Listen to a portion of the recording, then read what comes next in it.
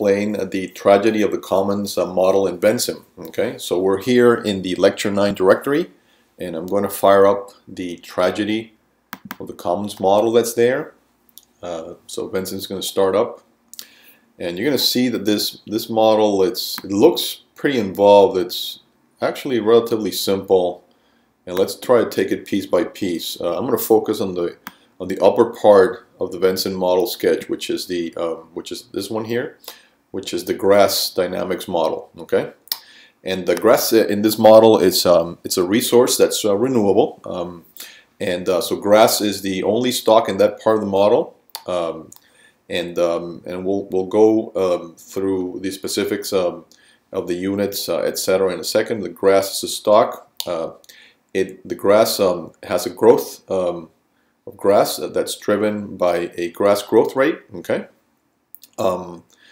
there's an initial stock of grass that appears here, and then there's grass is consumed. The depletion of the grass stock is caused by consumption by sheep. Okay, and that consumption occurs in these three sheep cohorts. Okay. There's a couple variables here, like the maximum grass. So this is the maximum size of the grass stock, which was referred to in the lecture. Let me walk you through the equations now of the model. And so first of all, let me look at the grass stock.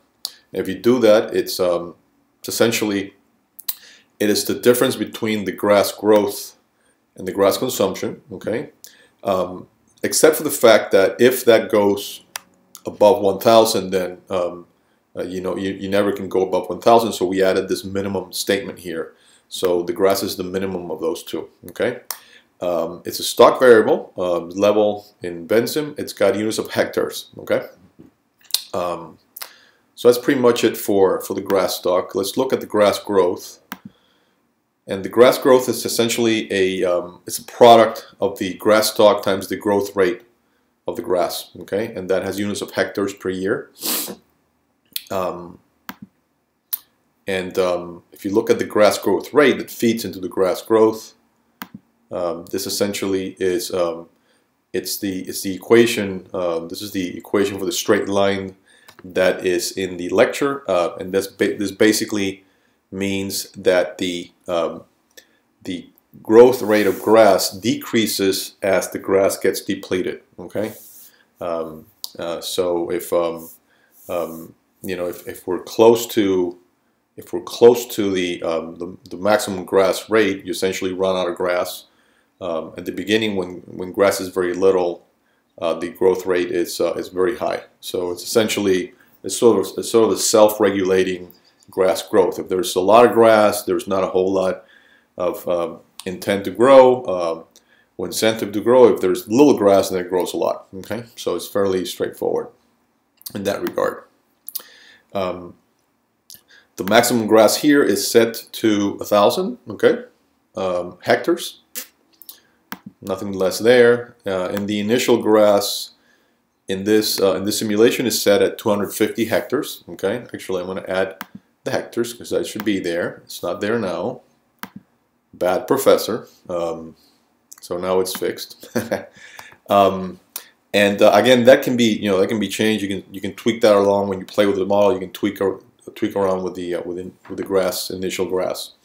Let's look at the consumption rates that feed into the grass consumption, and they all more or less look the same. And these are these straight lines. Let me pull this one up.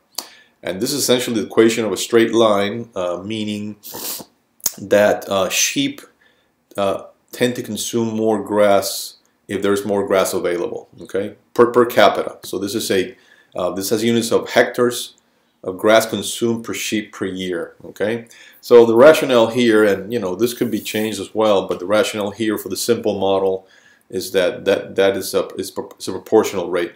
So the more there's a grass, the more they consume. Of course, there's a maximum. It's still bounded by the maximum. Okay, and these are all very similar. If you look at this, the only difference is that the older the sheep, the more they consume. Okay, so adult sheep consume more than young sheep, and then if you go to the last ones, the mature sheep consume the most. But that's essentially it.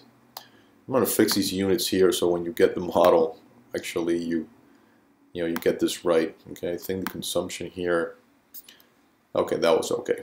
So anyway, that takes care of the consumption, and that's pretty much for the grass part. Okay, so the grass stock is modulated by a natural growth rate that's repleted or replaced or regenerated as the grass gets consumed, and then consumption by sheep, by the different sheep classes. Now, so let's take a look now at the bottom part of the model, which is the perhaps a more interesting one, which is the sheep population dynamics. So, and that's this portion of the model here. Okay, that's this, this entire. Let me actually highlight this so you can take a look at it.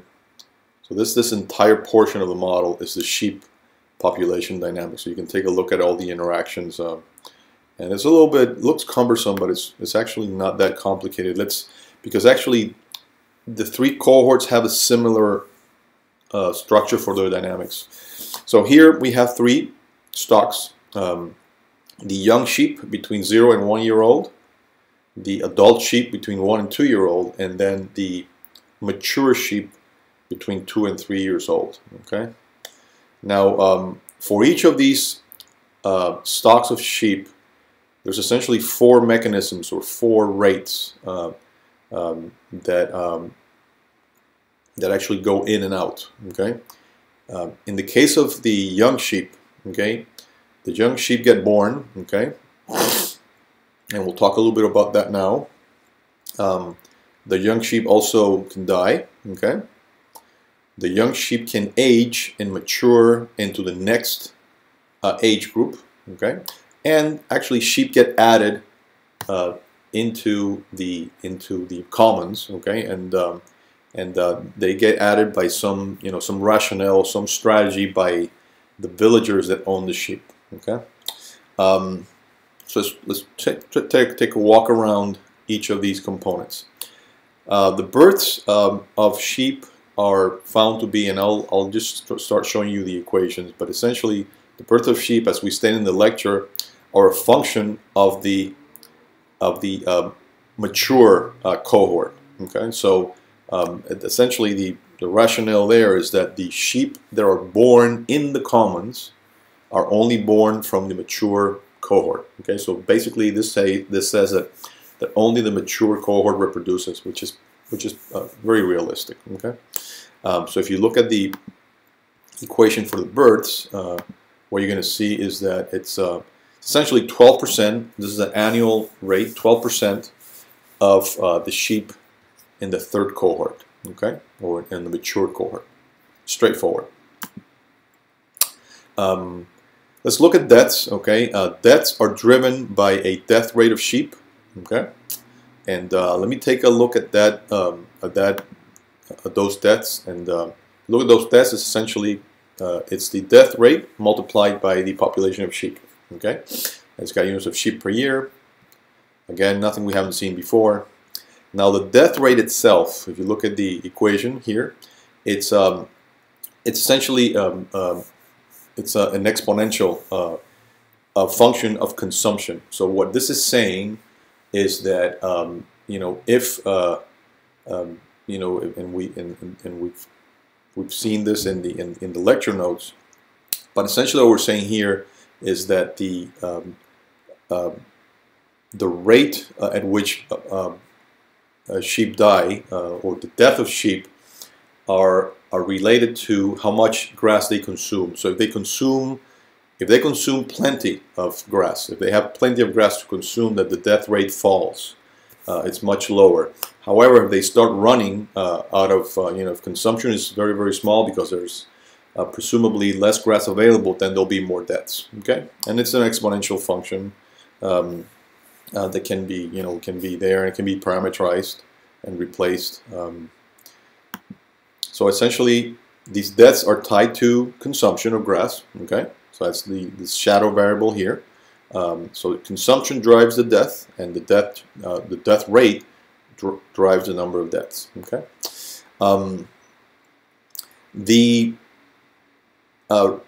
the proportion of sheep out of the sheep that are present that do not die in the commons are able to age and move on to the next cohort. Okay, so that's the rationale for this out flux that occurs here. Okay, so if you look at the equation for the out flux, you'll see that the out flux is essentially an out rate times the population of sheep, and that out rate here, it's essentially 1 minus the death rate. Okay, so sheep either die or they age. That's the two outcomes for sheep in the cohort. Again, fairly straightforward. Now, the added part is where sort of human intervention comes in more blatantly. Here, as we discussed in the lecture, we've talked about essentially two major approaches, you know, both of these approaches are assumed to be rational, meaning that we only add sheep to the commons if we're seeing that the sheep that age, the outs, are larger than the deaths. So if that happens, we assume that the commons is working properly. There's, you know, there's the commons are serving the purpose of making sheep grow, and then that creates the conditions by which you should or could add sheep to the commons. Okay, so that's a common element, and we've called that the rationality or rational approach. Now, within the rational approach, then there's two major approaches. What we refer to in the lecture as the short-sighted approach, which means that you add sheep only as a function of the sheep that are present in the commons. Okay, you pay no attention to the condition of the grass or the availability of grass. On the other end of things, there's the conscientious approach, which means that you pay attention, you know, in order to decide if you're gonna not that if you're gonna add sheep, but how many sheep you're going to add.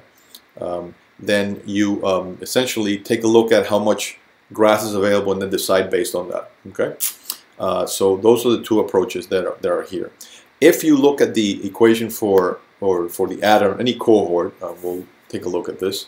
Then this is the statement by which that happens. Okay, and this makes use of an if-then-else statement in VENSIM, which basically allows you to introduce those two conditions. See here, that this is how the statement is read. You know, if the outs are greater or equal than the deaths. So this is the rational piece. So this tells you that you only add sheep to the commons if there's a higher proportion of sheep that are aging into the next cohort. Okay, so the commons is working properly, so to speak.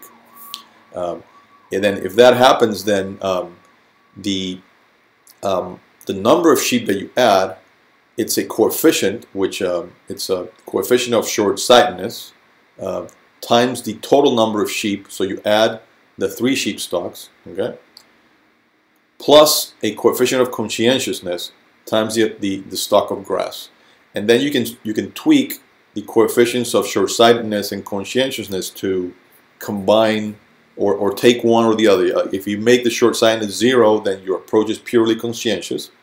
If your conscientiousness coefficient is 0, then you're purely short-sighted, and then you can combine the two. Okay, and so that's essentially the logic and the rationale for that addition of sheep. The same structure that appears here is applicable to the sheep in the next cohort. Okay, the sheep in the next cohort, instead of births, they don't have births now, but instead of births, what they have is the sheep that age in from the previous cohort. Okay, then they die, and the death is calculated in a very similar way. The death rate in that cohort is driven by consumption of grass of that cohort. And then there's the out rate, which is the number of outs from the second cohort are whichever do not die from that cohort. And then sheep get added to that cohort according to the same rationale. So if you open up the equation, you're going to see something very similar. The only thing that changes here is the essentially the logic for the number of cohort, for the cohort number. In the case of the third cohort of sheep, then you have the mechanism of sheep. The flux in are the outs from the second cohort. Okay, and these sheep can die again, and the death rate of those sheep is driven by their consumption of grass. Again, same deal. Now, in this case, the outs of the third cohort are essentially removed from the system, so they don't go into a next cohort. They just go. They get pulled out of the commons, presumably because these sheep, once they're mature, they're sold in the market, or they're eaten, they're used for something else. Maybe they let them out into another commons for them to play, whatever. Okay, so they age out of the commons, and then the added is again the same, the same logic as before. So the same same equation. That doesn't change. So so that's essentially the logic for that part of the model. And then of course you can run this. You can do all sorts of things. The way I set it up in here is that I have essentially 5 graphs, 3 for the 3 cohorts, and then the grass coverage and the total sheep, which is the addition of the number of these. And you can run this very quickly, and you can generate these graphs. In this case, I'm running now the purely conscientious approach, which is in the lecture. And if you go back to the parameters, you can see that for this simulation, the short-sightedness coefficient, let me switch back to the equation view. The short-sightedness coefficient is 0, so this is purely a conscientious approach, and the conscientiousness is some value. As I explained in the lecture, the way I chose these values was more or less to match the total number of sheep in both approaches to be more or less the same, at least on average, and then see what happened to the grass. And you can do a similar exercise. You can have let me actually lock this again so we can take a look at the graphs, and you can think about this similar procedure where you essentially compare like what are the number of sheep in both approaches that you can have on the commons at any given time for a given amount of grass. So that's the those sort of the type of questions that you can answer with a model like this. So as I explained in the lecture, one of the things that I introduced into this model, in addition to this, and I'm gonna quit out of this. Say no. Was to add essentially, there's a second model, the commons model, which has the financial or the cost-benefit component, the economics. And for some reason, okay, here we go. Some reason that model was giving me a hard time opening the first time. But this model is essentially the same. It looks a little bit more crowded up here, but I wanted to focus this part of the video on the bottom piece, which is the cost benefit. Okay, and the way this works, and we'll look at the equations, is that the model calculates the number of sheep in each cohort over time. Okay, and if you imagine, each sheep of each cohort has got it's got a value in the market. Okay, so this assumes that you can sell in a market each of these sheep, and in this case, the way I set it up, just to for purposes of comparison, is that the older sheep, the mature sheep, are the most expensive. Okay, those are the ones that you can get a better price of, and then the revenues. So if you look at the revenue for I guess for the third sheep, for the third cohort here, it's 1.3, so 30% higher than the revenue for the second cohort.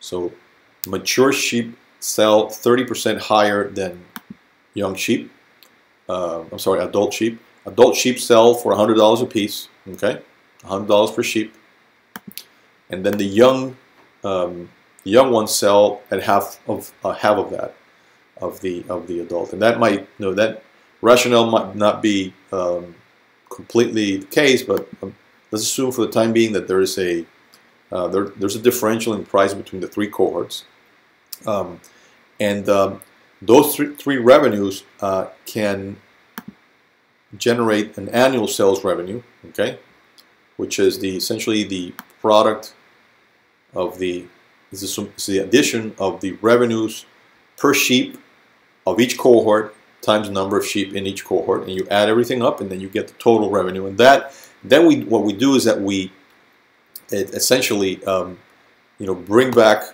we convert that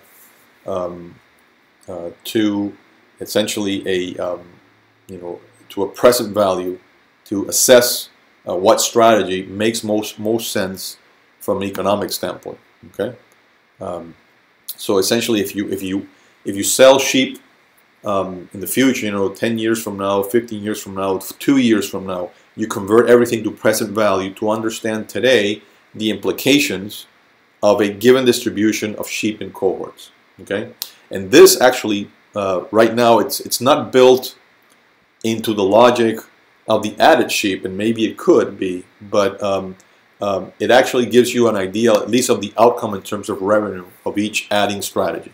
Okay, but you can think of a scenario where you could modify the added strategies here to include a component that would stimulate or would provide better economic return. Okay, so I'll leave you to think about that, and it's actually one of the questions that I post in the lecture. Okay, so I'm going to stop this video here. I think you get the idea, and I want you to play with this model. I want you to change parameters. What happens, for example, if the younger sheep are more expensive, or because people think that they can grow, etc.